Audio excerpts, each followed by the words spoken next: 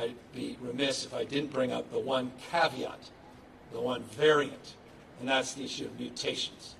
That's the issue of a West Coast mutation and variants, issues of South African, Brazil, as well as United Kingdom.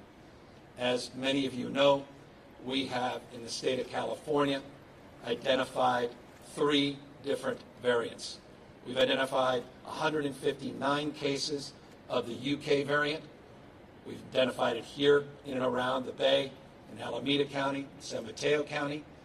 A disproportionate number of those variants have been identified down in Southern California, but increasing number of counties.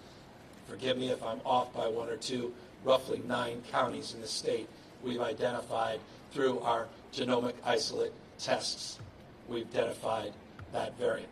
No variants of Brazilian, no Brazilian variant, no South African variant, but there are over 1,200, 1,203 to be exact, West Coast variants, and there are 2 different variants that we've identified as West Coast variants that we're monitoring very, very closely. So I say all of this with that caveat, which only reinforces the importance and imperative of non-pharmaceutical interventions as we fast-track the distribution, allocation, administration of these vaccines, to continue to wear your face coverings, continue to socially and physically distance, continue to be mindful and vigilant during this very, very challenging, extended period of time.